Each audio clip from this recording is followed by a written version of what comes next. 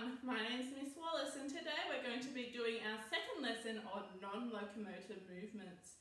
Now, non-locomotor movements are movements where you're moving your body but staying in one spot. So I want you to find the space in your room and make sure you're not going to bump or touch anything. Okay, so again we're going to be learning 6 new non-locomotor movements. So the first move that we're going to do is static kicks. That's where we're staying in our one spot and bringing our legs out and kicking. So I'm alternating legs. Once you think you can see what I'm doing and you know what to do, I want you to give this a go. So I'm moving my leg up and down. I'm going to turn to the side so you can see what my legs are doing. So you can see I'm staying in one spot, but I'm moving my legs. Very good. Okay, so now we're going to move on to our second move, which is arm circling. Now with this, we're going to bring our arms up and around, up and around, up and around. Now I want you to give this a go. So bring my arms up and around in big circles. You can see that I'm not moving from my one spot. I am just moving my arms. Now what I'm going to do is I'm going to reverse this, go backwards and do our arms backwards. So again, around and around and around, circling your arms. I'll turn to the side so you can have a look at this. Very good. Okay, we are now going to move on to move number 3. So this is called reach for the sky. So we're going to reach our arms up, go on our tiptoes and reach for the sky. See, I am reaching for the sky.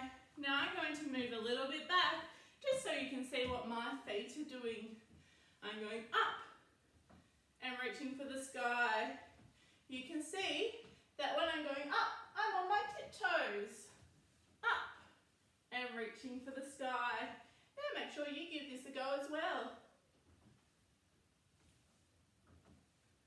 Reaching up to the sky. Very good. Now, our next move, which is move number 4, is touching our toes.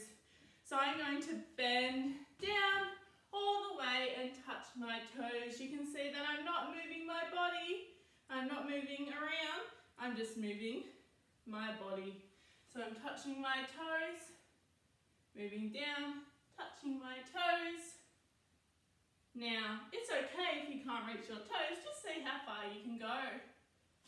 So again, to the side, I'm touching my toes, touching my toes.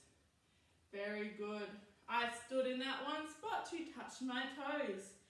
Now, our next one is called elbows in and out. So this is where we're going to bring our elbows in and out, in and out, in and out, in and out. Now why don't you give this a go as well? So again, we're bringing our elbows in and out, in and out, in and out. You can see that my elbows are like this when I am out. In and out, in and out. Remember to stay in that one spot. And our last movement, movement number 6, is going to be feet apart, feet together. So again, we have to stay in our one spot, so I'm just going to move one leg. So I'm just moving back so you can see what I'm doing. I'm going to move my feet 1 foot out, and then back, out, and back, out, and back. You can also do it on the other side if you would like. Have a go with me. Out, and back, out, and back, out, and back. So those are our 6 non-locomotor movements. Remember, that's where you're moving your body while staying in one spot. Now, like last week, why don't you play a game of mirror? Find a person in your family that can play it with you. Show them the video so you can play. Have a look if you forget how to play this game. Have a look at last week's video where I played a game with Mrs. Pruss. Okay, I hope you enjoy this. I'm looking forward to seeing and hearing how you found it, and if you found any of the movements difficult or if you found any of the movements easy. Have a great day, everyone.